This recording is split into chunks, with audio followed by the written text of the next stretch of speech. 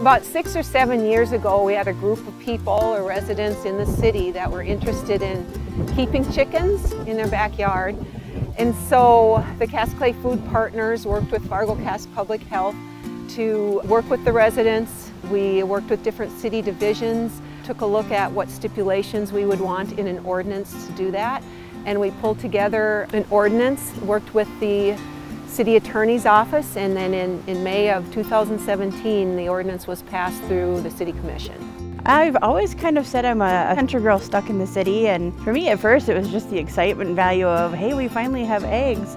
Now it's nice, a nice supplement where we're not having to go and purchase eggs.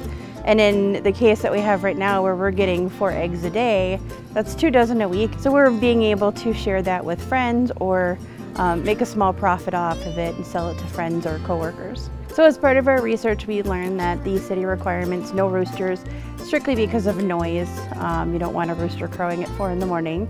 So we obviously had to choose 4 hens, so we went to Tractor Supply and picked them out. And the boys have determined their names are Chicken Nugget, Chicken Tender, Chicken Parmesan, and Chicken Alfredo.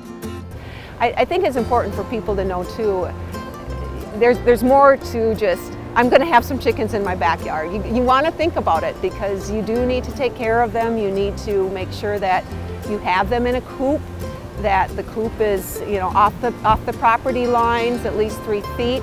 The initial permit, you take it to the city auditor's office. There's a $10 fee, so it's not anything big.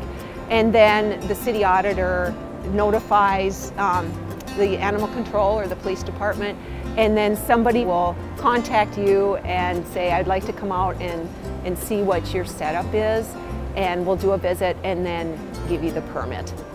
I think the biggest benefit is people want to grow their own food. They want to be self-sufficient. They want to know where their food is coming from. And I also like to say for the city, I think it's a benefit for the city to have something like this because it shows that the city is supporting people, providing the opportunity for people to grow their own food. For me, I like just being able to say that they're from my chickens. I know where they come from.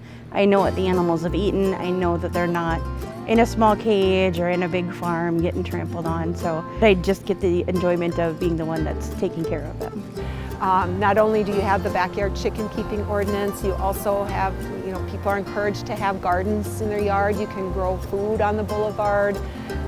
Natural plants and pollinator habitats are encouraged as well. So these are all parts of creating a vibrant food system and a sustainable community.